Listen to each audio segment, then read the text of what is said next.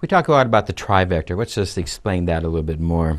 If we take any item, such as the coffee cup here, the coffee cup occupies a shape. It has a height, a width, and a breadth. It has a variation in that shape that allows us to recognize it as a cup. If we understand that down at chemical level we have shape as well. In fact, all of biology depends on different shapes, as the we and everything about us exists in a three-dimensional space. The different factors of biology are how shape is transmitted to one spot to another. When I smell the coffee, and I can smell that, I don't absorb the coffee into the nose, but the molecules of the coffee will actually touch shape receptors. Those shape receptors will trigger into the brain, and the brain will say, ah, I recognize that shape. That shape is coffee. So from that, we can start to get an idea of the entire organization. Now, what helps hold together this shape? If we start to study these different shapes, one of the things we're going to find in the study of polography in modern chemistry, it's also known as voltammetry. That if we take substances, even at very, very dilute quantities, 10 to the minus 10th in percentages, and we take these very, very small quantities, and if we put them into a bowl, I use the coffee cup as the example, we put into the bowl, we put in 2 electrodes. As we change the amount of voltage going in, if we measure the change in amperage, we can generate a graph that will tell us as we change voltage, we'll put voltage on the bottom, we measure amperage change, we're going to get a picture. This is the picture of adrenaline, by the way. We're going to see that every known hormone will have a change, have its own signature. Now, by a simple trick of using volts equals amps times resistance and using what we know as Ohm's law not being an absolute perfect, it's more of a correlate, but then we can generate what I call the Trivector. If we measure the items, if we measure their voltage, amperage, and resistance capacities when we do exactly the same test, we can see that a three-dimensional shape, an electrical process that helps to hold that shape, will manifest.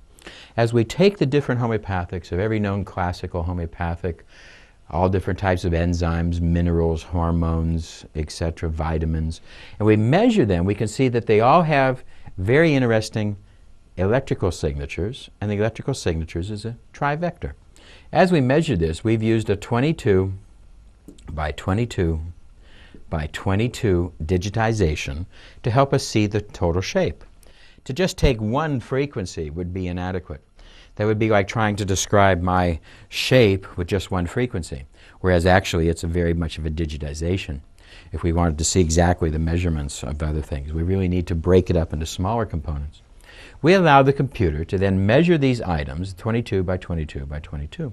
Now we're going to find that the homeopathics, the vitamins, the minerals, all the dead things, that the items that do not reproduce and do not metabolize on their own, that they have what we call a static energy state. In other words, they have a shape, they have a taste, because taste is just a detection of shape. They have an energy. That energy is held together by an electrical factor. It's reflected and it is static.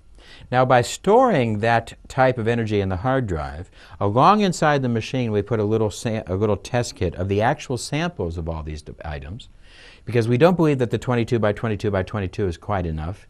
That's really just a small estimate. So we want to put the actual items into a test kit so we get the quantum coherency factors we've written in the books. So once we got the quantum coherency factors, etc., now we got the static. We're going to find that the living items have what is known as a reactive field. If we measure the Trivector, the voltage, amperage, resistance, so we would do this with 55 different measures, as you remember, then we're going to see this is constantly changing in the living system. Why? Because we are being drawn towards our nutrition and we are being repelled away from our toxins. Our electrical matrix is reactive to our environment. It has to be. We have to be able to detect the temperatures and react to them. We have to be able to detect the diminished quantity of water and be able to recognize that we're thirsty. We have to be able to recognize the diminishing quantity of vitamins or carbohydrates or proteins and seek those out, as we seek other nutrients as well. If we have diminished love or diminished respect, we will be seeking that as well, because we are reactive to our matrix. We are reactive with the environment. We are drawn towards our nutrition, and we are repelled away from our toxins. So now we can start to check all this. We will see that the patient has a reactive matrix as we measure it. How does the patient change to these static vectors? If we take the static vectors, and we're going to take, let's say we take 8,000 of them, which are in the system now. We take 8,000 different stored static vectors, trivector patterns, and we give them to the patient at biological rates of 1/100th of a second or less, depending on the calibration of the patient, because the machine's calibrated to the perfect reactivity time. And if we do that 1/100th of a second, 8,000 items, we can see that in about 80 seconds or so, we can get a pattern of reactivity. With this, we can now start to see a distinct pattern of reactivity of the patient to these reactive items. And when we do that, lo and behold, we're going to call that the zeroid.